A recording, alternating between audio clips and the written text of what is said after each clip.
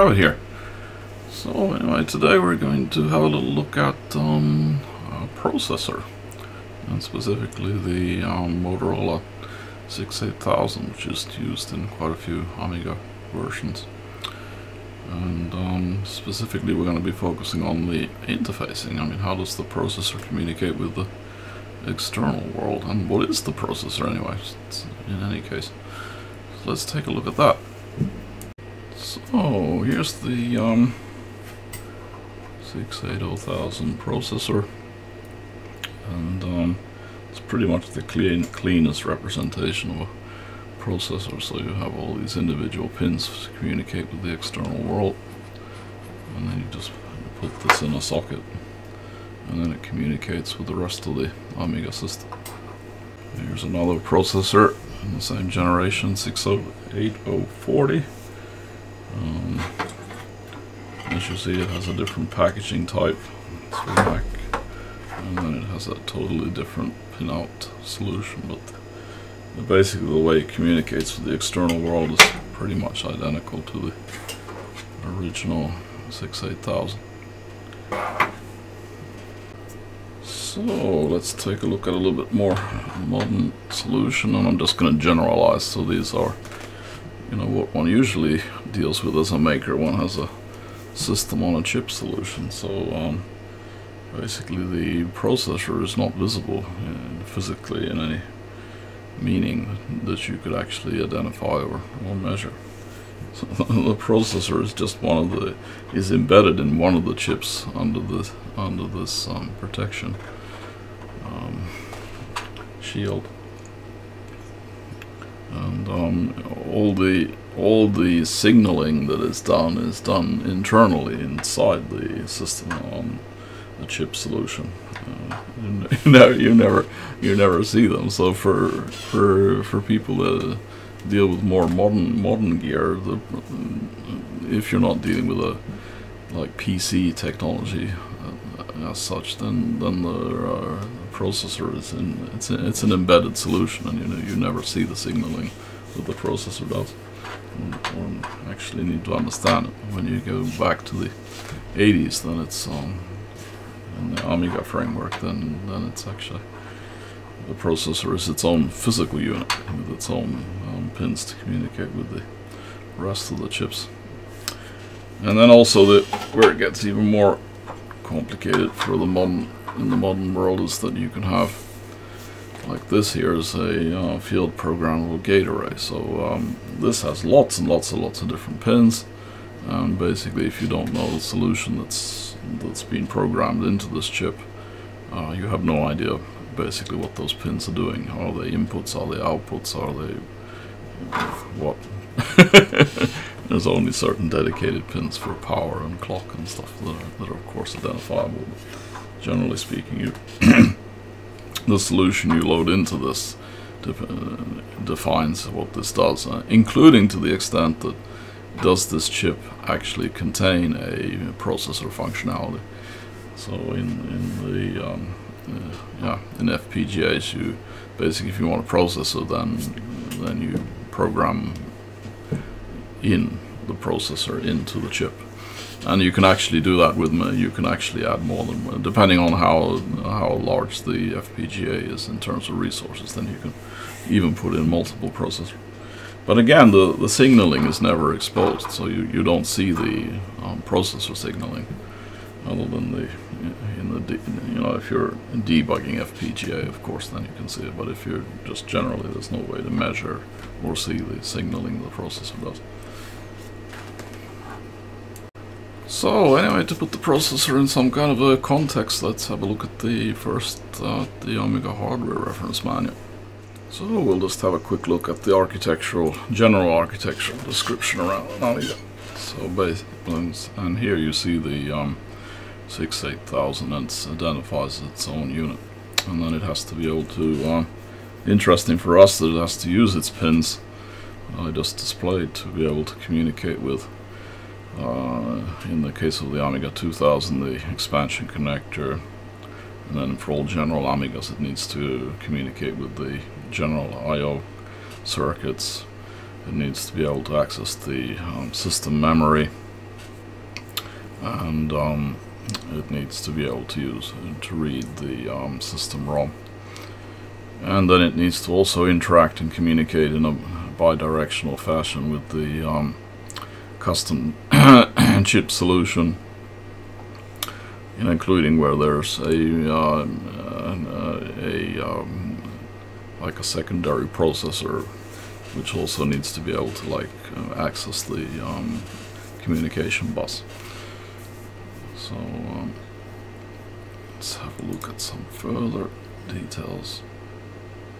So here's a little bit more specific diagram. This is an Amiga 500 Plus diagram, and it shows in a little bit more detail that, where you can actually see how the address bus connects to the different components and how the data bus flows. And then it has these different specialized pins that are used to communicate certain states of certain control functions. So as you see here, we're starting to define why would we be interested in the pins on a 68000 processor, because those are the only way that it can communicate with the other system components. And we also have the same in the Commodore Amiga 500 2000 technical reference manual. So you have the system block diagrams. You can see the role of the processor in controlling different aspects of the system. And then we have, finally, going down into the nitty-gritty details, then we have the actual Amiga 2000 schematic diagram for the connection of the processor. So here we see both the incoming and outgoing control signals and the address bus and the data bus. So what I thought I'd do is to just just to start from the groupings of these signals and just have a little bit of an overview and a discussion of what are the signals, or what are the pins, and what are they used for on a generalized basis. And then of course you can always access the Motorola technical reference manuals and stuff to dig out the actual timing stuff, which I won't be going into too much here. But I mean, once I give you this, then you get a better understanding that, aha, that's what the processor can communicate and can't communicate, and then you have a little bit more better understanding of the processor's role in and how does it communicate with the rest of the system. So let's start looking at the pins, and as I said before, these are grouped logically, so there's not start from pin 1 and then end the last one. So anyway, as I discussed before, mentioned before, that the 68000 processor is actually capable of supporting multi-processor functionality, so that it can actually coexist on the same bus with other processors. In the case of an Amiga, it's a coprocessor that it interfaces with, but it can also handle math coprocessors, or you can put another 68000 in parallel. So here it has these a bus request pin, so that an external chip can request to have access to the bus, and then after a while that a bus grant will be issued, so that pin activates. And this, when we're talking activation, then you need to look at it. You have to look at the documentation and see what is active. Usually it's logical 1, but it can also be 0, so you have to be a bit careful with that. And then you have bus grant acknowledge, so that comes in from the external chip saying that, okay, yep, no, I accept the bus grant. So with these pins, it handles this cycling between the another processor takes over. And there's usually it can be external logic connected to this, which is separate from the processors to synchronize this activity. You can do time slicing and all kinds of different approaches, or interrupt-driven bus transfers. Like if you have an I/O processor and then you have a main processor, then it can wake up the I/O processor when there's an I/O interrupt. Well, we won't get into that. That's to do with the external circuitry. And then you have a bus error pin, and then that an external device can indicate that there's a bus error. And then we have a clock pin, and this is the thing that synchronizes all activities towards external entities. So you have a TTL clock, and everything. If you look at the timing diagrams and everything, it's tied to the main clock input.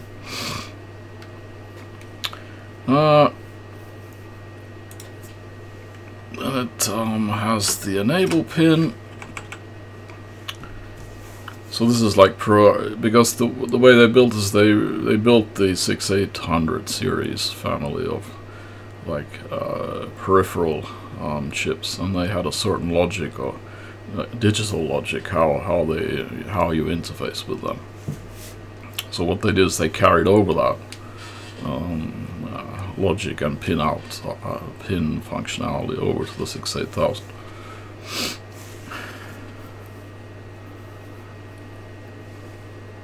So if you want to know more about that, then I suggest you read the documentation. But the idea being that they wouldn't have to redo all the I/O chips they created, just to so they moved the processor to 68000 architecture to that level, and then they kept the they wanted to still use all the 6800 family peripheral chips.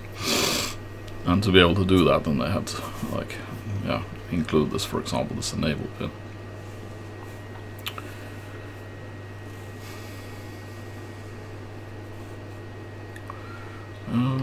And then we have interrupt control.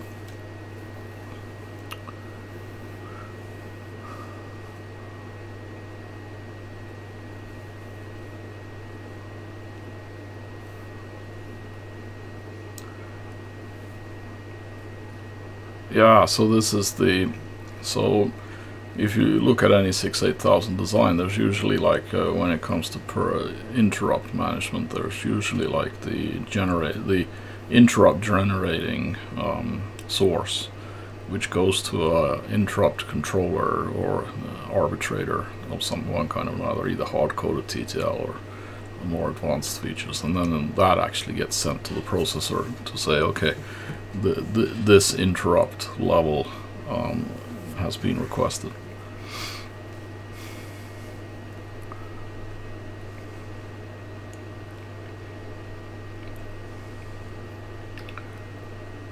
Okay, and then we have processor function codes. This is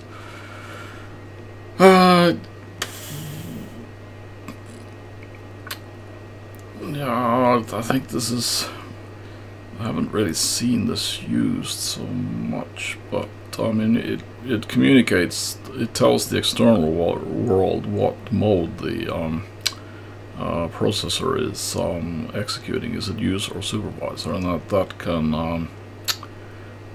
can actually be fed into memory management logic that then, for example, maps in different memory regions depending on if you're running in supervisor mode or user mode. So that kind of like memory, hardware-based memory protection because this processor has no memory management unit, so it's basically totally incapable of protecting its memory access. So then they could take this logic and combine it with an external entity that then handles memory and tries to provide a protected supervisor memory area.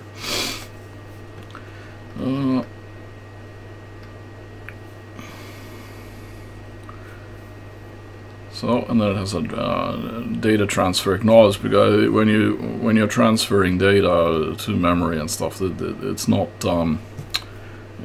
things don't happen instantaneous. There's always a delay, and in some cases, if you have an I/O chip or something, then it can be that so the processor needs this. Okay, when did the actual data transfer complete, so that then it can move on with its other internal activities.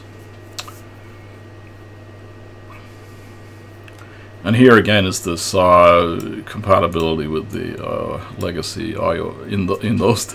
Yeah, we're talking 1980. We're talking prior to 68000 processor peripheral device. So then it actually says that there's a valid memory address for memory mapped 6800 series I/O chips.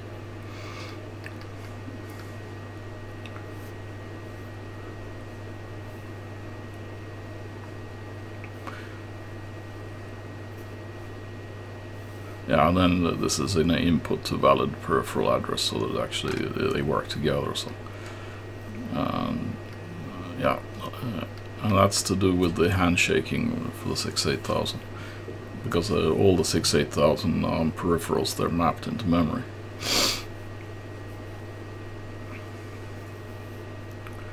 Address strobe. So then, and this is to do with also the issue that nothing is instantaneous. So if it's establishing a new address on the address bus, then it needs to actually communicate, okay, when is the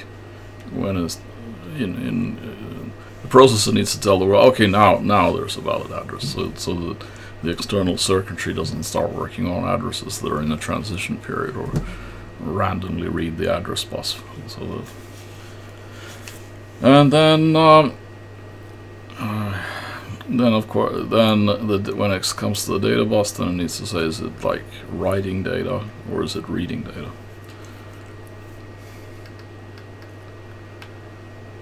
And upper and lower data strobes.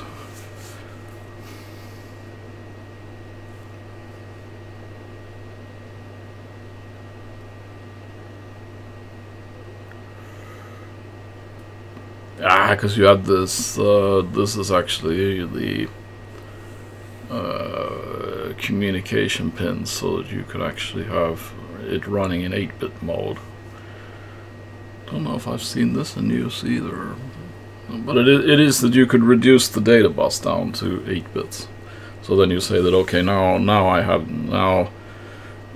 you have the lower 8 bits of the data, now the upper 8 bits of the data is active. But Amiga doesn't use that. Reset, of course, is you can reset the processor, and then the processor will go through a certain sequence, and it will do certain things when it's reset. So you have to have the external hardware has to be prepared for the has to also know and be prepared for the reset. So often this reset signal goes to several devices at the same time. And then halt is that you can stop the processor.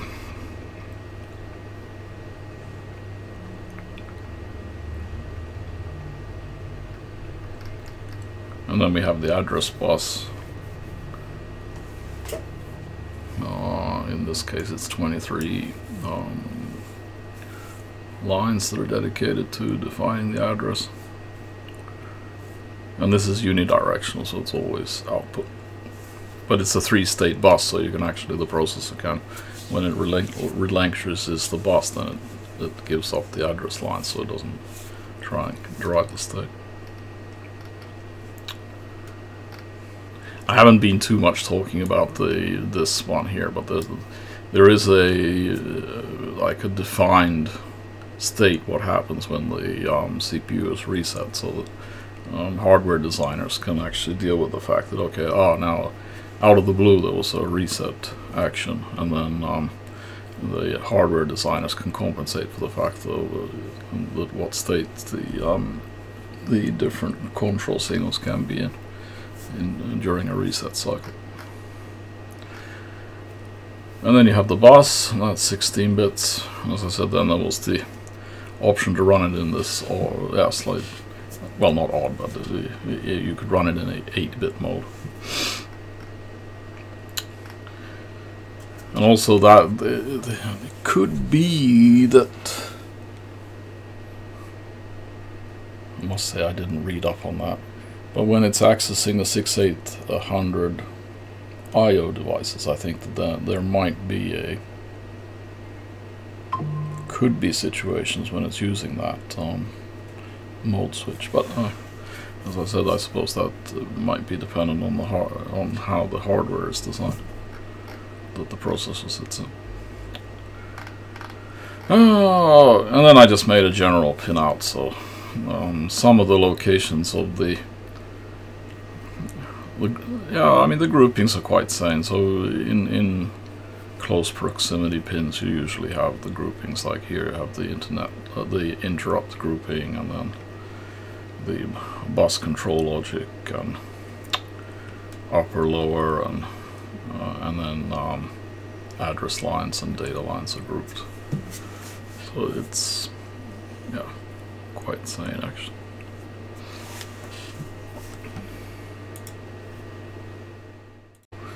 So anyway, that was the overview of the 8000 pin functionality, and it's interesting because this is the only way the processor can communicate with the external world. So if this sequencing is not understood or doesn't work, then odd things happen. So it's actually quite important when you're dealing with the retro equipment. I mean, like the Amiga series and stuff, that you have some kind of a.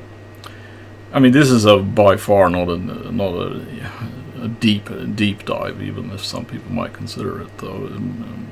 But I mean, there are several layers of details after this description. But at least this gives you the starting point, that you understand that the processor. It's a unique identity chip. It has its own pins, and it's only those pins it can use to communicate with peripheral devices or the Amiga core processor. And then if you've been following the channel, I've been a bit covering Motorola assembler, and then you have maybe a bit of an understanding, because when you're working on the assembler level, then each assembler instruction, if it has an external impact, then it will go through this bus cycling to be able to realize the memory accesses or I/O chip accesses or interaction with the Amiga core processor. Oh, I think we call it a day on that one. And if you're interested in this kind of tech, then stay tuned, and I'll see you in the next one.